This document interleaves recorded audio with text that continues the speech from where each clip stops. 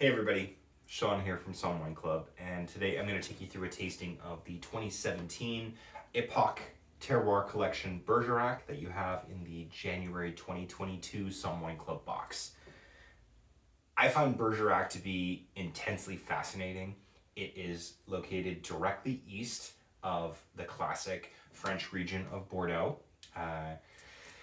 But it doesn't even have a fraction of the same reputation or understanding from a consumer's perspective. And there's a couple of things that lead to that being the case.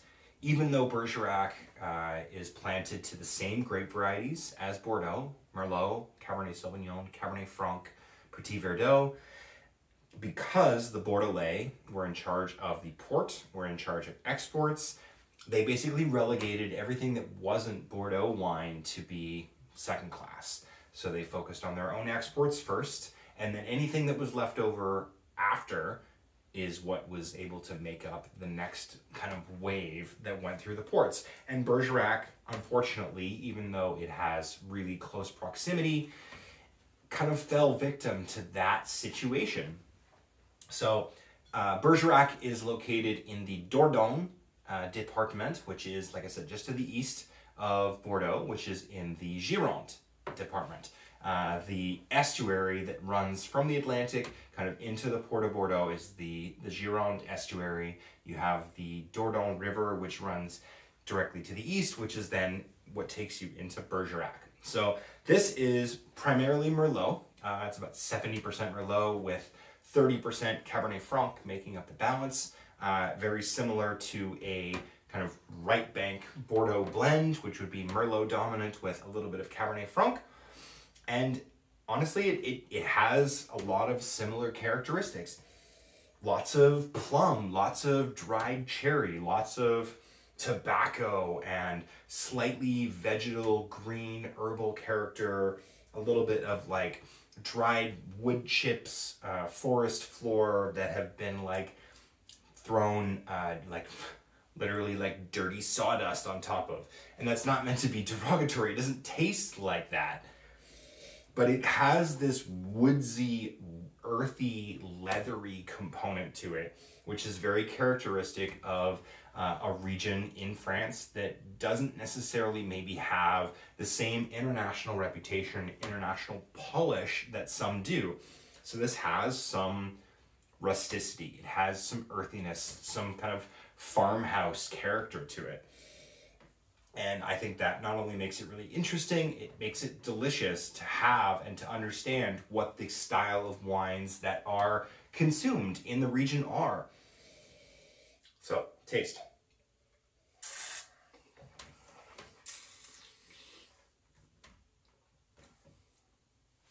Yeah, this wine has some grip. This wine has some tannin, but not aggressive. Well kind of composed. You can taste the oak.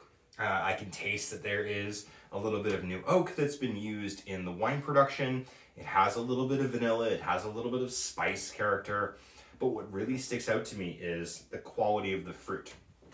Because Bergerac is a little further inland, it has cooler nights and hotter days and or warmer kind of growing season, cooler winters. So it doesn't have the moderating influence of the water of the estuary that Bordeaux has. So you're getting a little bit of kind of dried fruit character, a little bit of dried plum, some dried cherry, definitely kind of showing off that earthy, kind of savory character. And I like where this is going. I poured a little bit of this glass and it's been sitting for about 20-30 minutes, so it's had a chance to open up. But I think that this wine is definitely in need of some aeration when it's first opened. Put it into a decanter, give it a splash around to make sure that it's got some air and it has had a chance to wake up and express itself.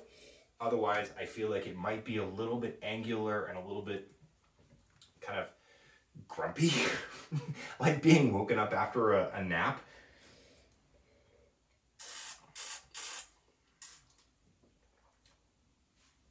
This is not a wine to have without food. If you watched the tasting note for the Marqués de Murrieta, that is a wine that you could drink on its own, even though it is a highly polished and pristine wine.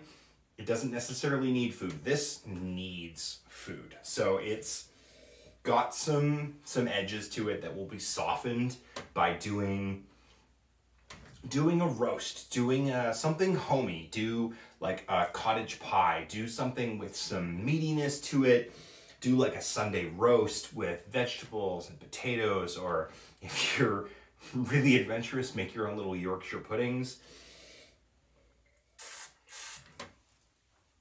And that will really kind of bring out some of the kind of the softer edges on this wine.